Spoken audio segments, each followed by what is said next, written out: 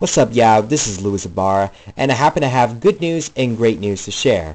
So the good news is, in response to DeviantArt's classic site already retired from last week, I've made a stronghold commitment to deactivate my account in order to focus more time on both Twitter and YouTube so I can get a head start of what I want to focus next.